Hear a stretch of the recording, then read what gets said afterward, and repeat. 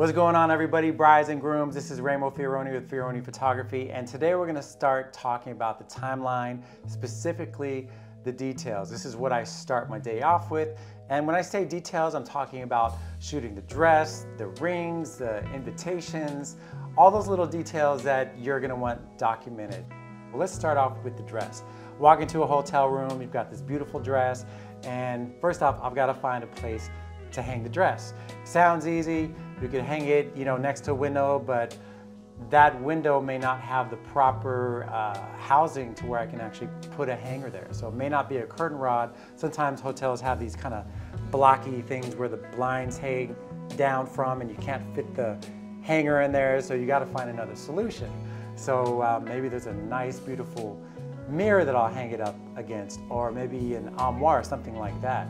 If that's not the case, then I usually have to take the dress outside, look for a tree or something else where I can hang it. Maybe there's a chandelier in the lobby and they won't mind me hanging it, so that will work out. So I definitely need time for that. One thing that really helps me out is if you can remove all the paper that they stuff inside of the dress, remove all the plastic.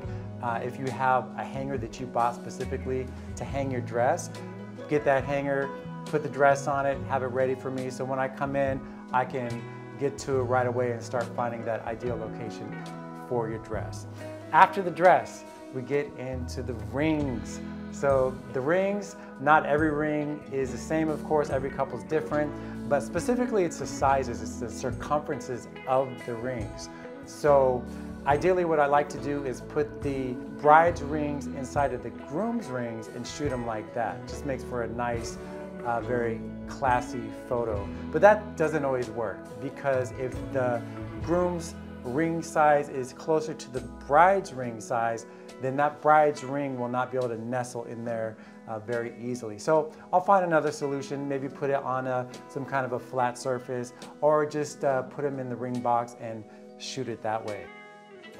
Last but not least is an overall photograph of all the details. So I'm going to take the rings, incorporate them with your invitations, the menu, florals, bride shoes, maybe a perfume bottle, and putting all these things together in a very balanced, artistic way definitely takes time. So the more time that I have to do that, the better the results are going to be. So just some things to keep in mind. If you have any questions or want more information, please comment below, DM me, and I'm happy to get back to you.